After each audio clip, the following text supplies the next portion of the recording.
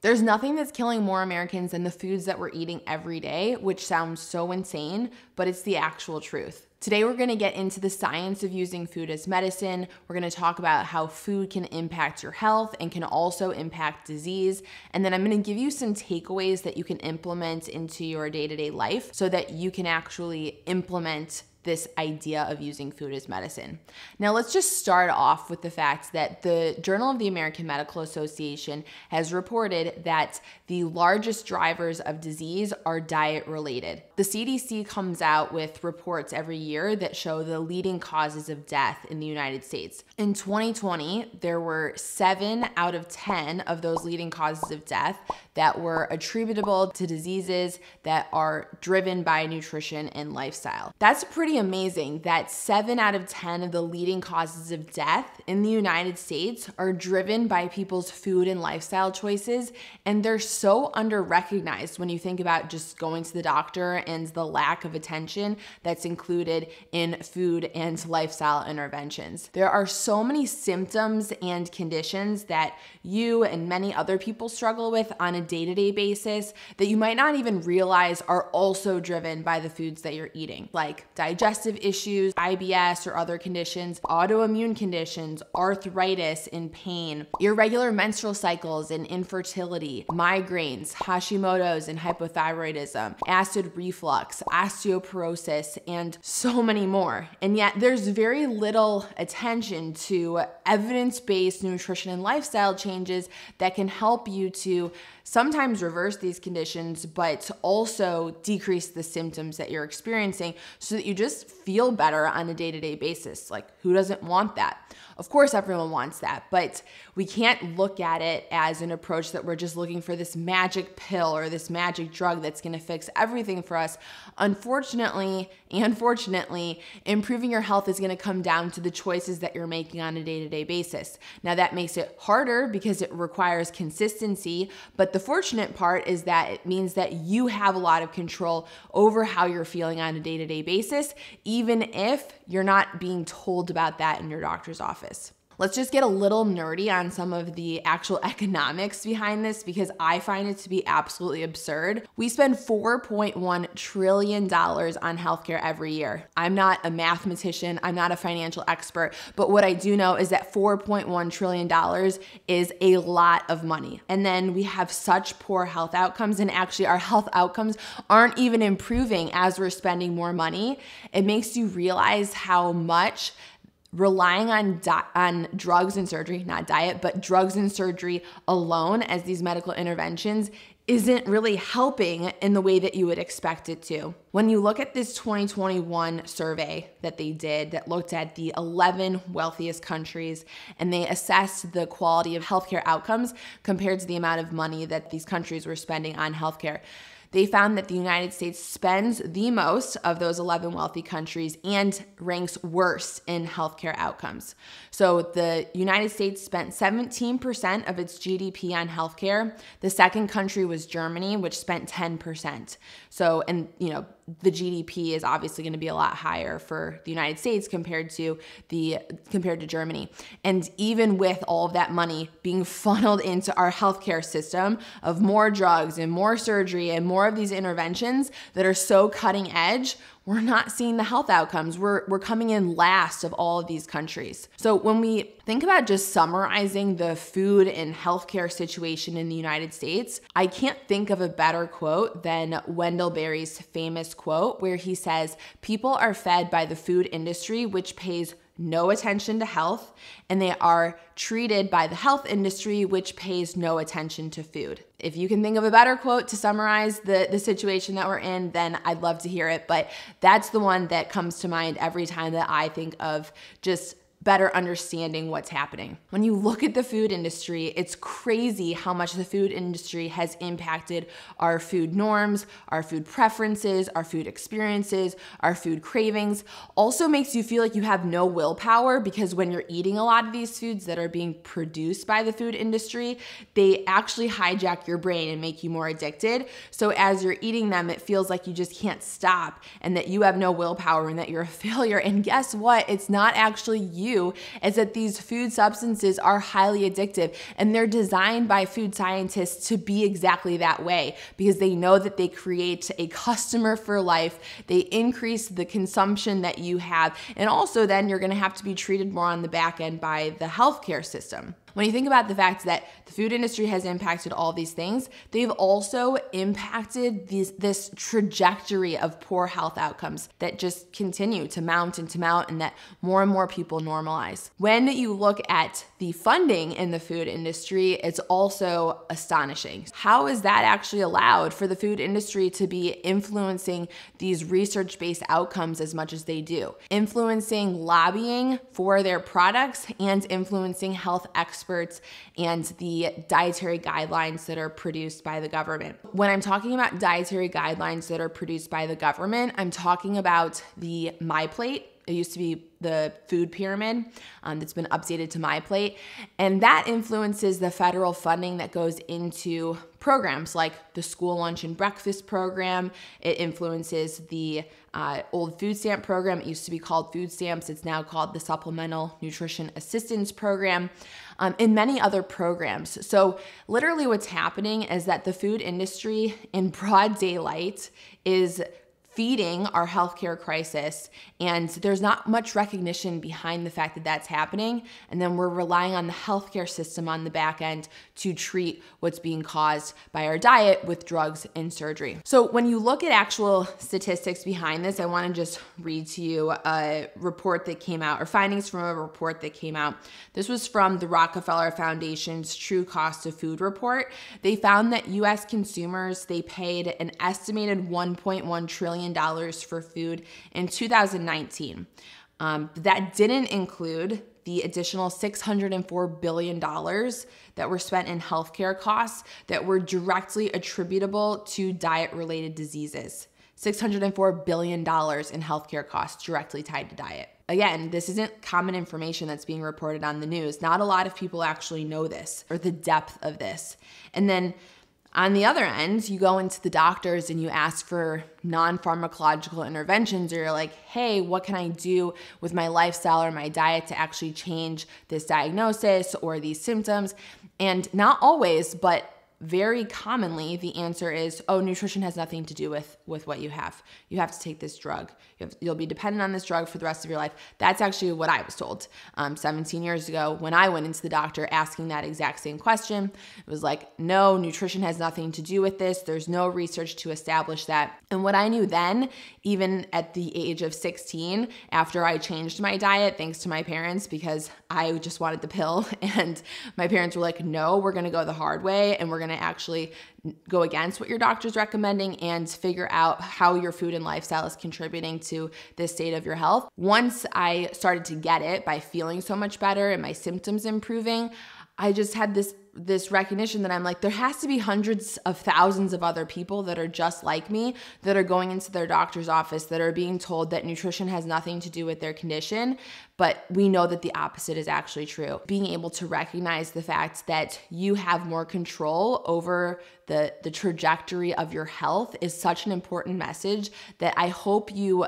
better understand through this YouTube channel and from the information and the recipes and the mindset tips that we're going to get into. Before we get into it, I just want to drill into some of the other things that are going on in the science, the actual science of using food as medicine, so that you can better understand it. Because I feel like there's this weird two worlds that exist where we have influencers who are like, everything is toxic in the world and don't eat this, clean ingredients this. And then there's this other group that's the health experts who are saying like, nutrition has nothing to do with anything. There's this gray area that I want to find myself in to be able to help to support you that's more evidence-based than what you see from some of these influencers and things that are very commonly being reported on the internet from non-health experts that make everything much more confusing and oftentimes aren't accurate. And then a better in between of how you can actually use food to improve certain conditions. When we talk about the significance of this, I just want to make sure that you understand that this isn't just me making this information up.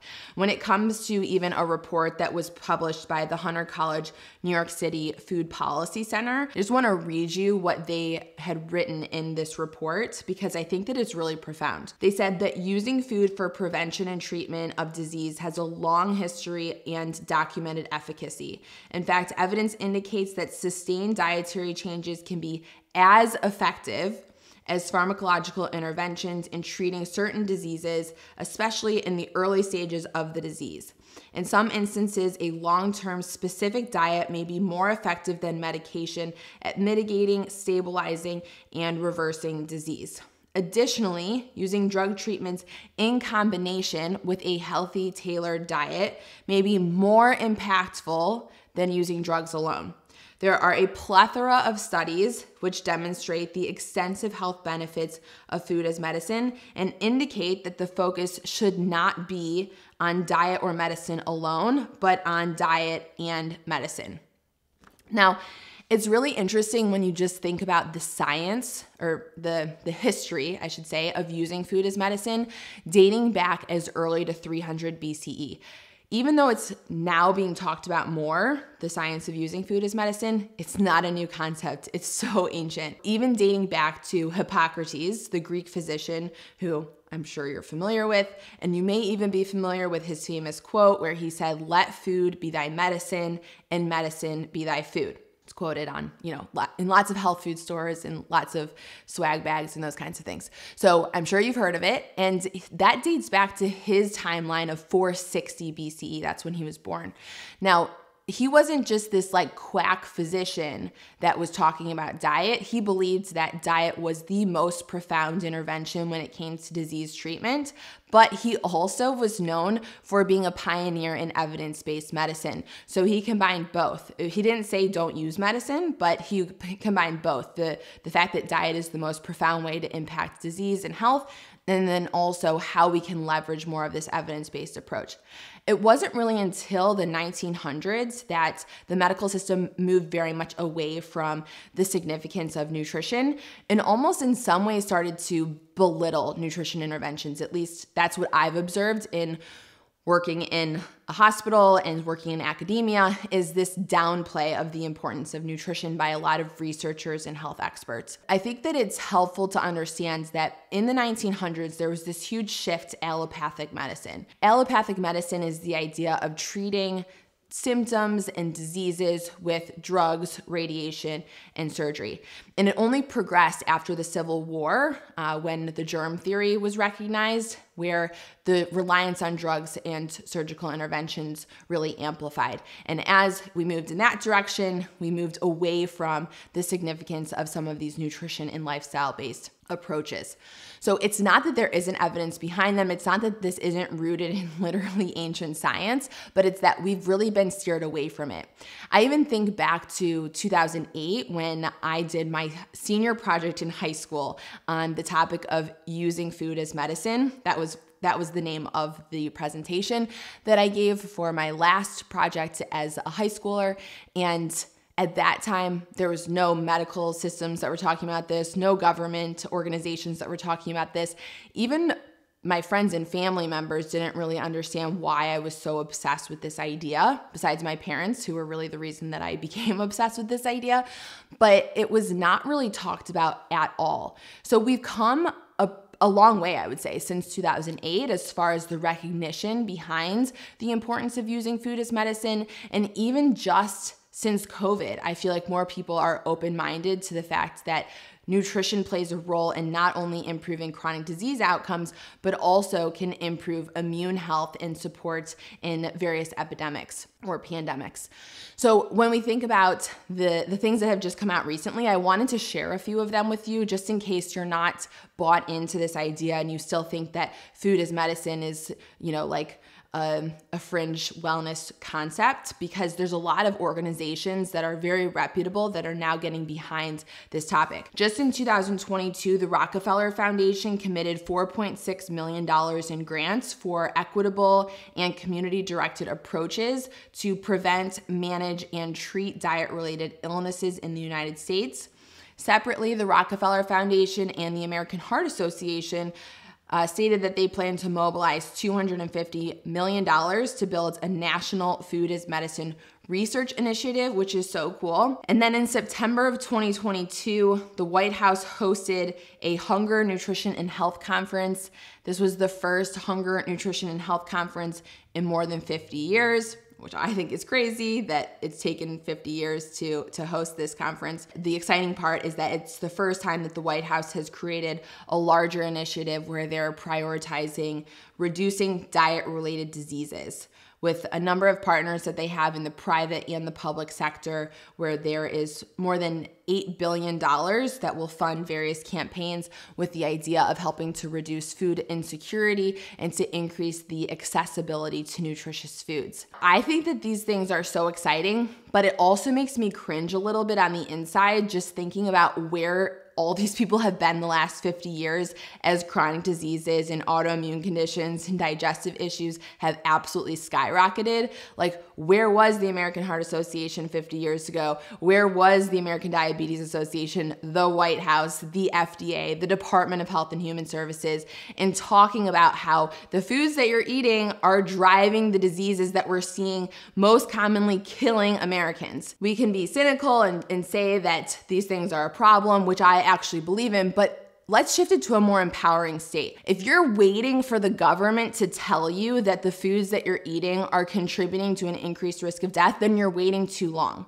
Like, my takeaway from the fact that this is now coming out in 2022, after these rates have been skyrocketing for as long as they have, it's like, you have to be your own health advocate. You have to incorporate food as medicine before your doctor gives you approval to do it, or tells you that there's finally research to support that there's importance around it. Like, had I waited until my doctor recognized that nutrition is related to my disease, it would be 17 years later and I would have been suffering unnecessarily with so many uncontrollable symptoms that I was dealing with 17 years ago that I would probably not be here today with you. I definitely wouldn't have the company that I do, and I definitely wouldn't be impacting the lives that I do. So if this is something that you're waiting on to get permission for, don't wait any longer. Like, maybe the permission, let me give you permission to take control of your health, to use food as medicine, and to radically shift the way that you're thinking about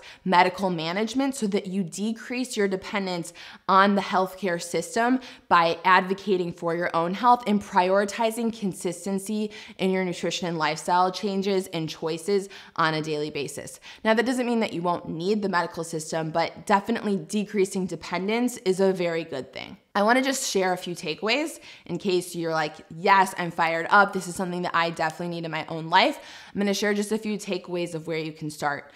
The first takeaway is that there isn't a human that exists on this planet that is exempt from the consequences of an inflammatory high glycemic diet. So if you care about your life, if you care about your human and energetic potential and maximizing that, if you care about being able to be there for your family and your friends and your loved ones in your fullest, most present state, if you care about doing big things with your life and going after your dreams and having the energy and the cognitive function to do that, you cannot eat whatever you want. You have to be able to prioritize these anti-inflammatory foods that are nutrient dense, that help to fuel every single cell in your body and help to improve the biochemical reactions that help to improve your efficiency and overall functionality. So when I talk about these nutrient dense, biochemical rich foods, I'm talking about things like vegetables, fruits, nuts, seeds, beans, lentils, healthy oils, high quality fish, and high quality animal proteins as a great place to start. Now, the second takeaway that I have for you is if you're eating a lot of ultra processed foods in your diet, foods that are like coming out of a package, they have 50 million ingredients that you can't pronounce, that you can't recognize, then you really want to decrease your consumption of that and shift to more of these whole food-based products. And that's because there is substantial research to show that ultra processed food consumption is directly tied to an increased risk of early death, cancer, heart disease, Alzheimer's disease, and several other conditions that continue to come out. Now, it's funny to me that we've allowed ultra-processed foods to take up 60% of the food supply in the United States. And the first research study that came out showing that there's any health issues with it was in 2018. So it's like we spend so much time focusing on the fact that there needs to be these perfect studies for all of these interventions, and yet we've allowed 60% of our food supply over the last several decades to be ultra-processed foods without any research behind the safety or the benefits of them. Let me tell you, there are no benefits. These foods are void of any nutrients that help to actually improve the way that you function, and they are directly tied to higher levels of inflammation.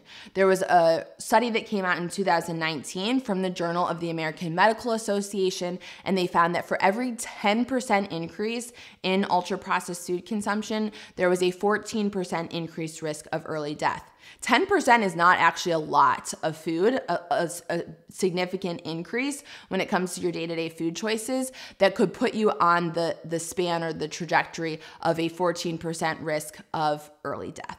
So if you're eating those foods, I would recommend trying to shift away from them and really focusing more on what I talked about first, which is those nutrient-dense bioactive foods. I hope that you found this helpful. We're gonna get into so much more. I'm super excited to share everything that we have planned out to just help you better understand not only the science, but how you can make this more doable in your life. So if you're interested in that, I hope you continue tuning in, and I will see you soon.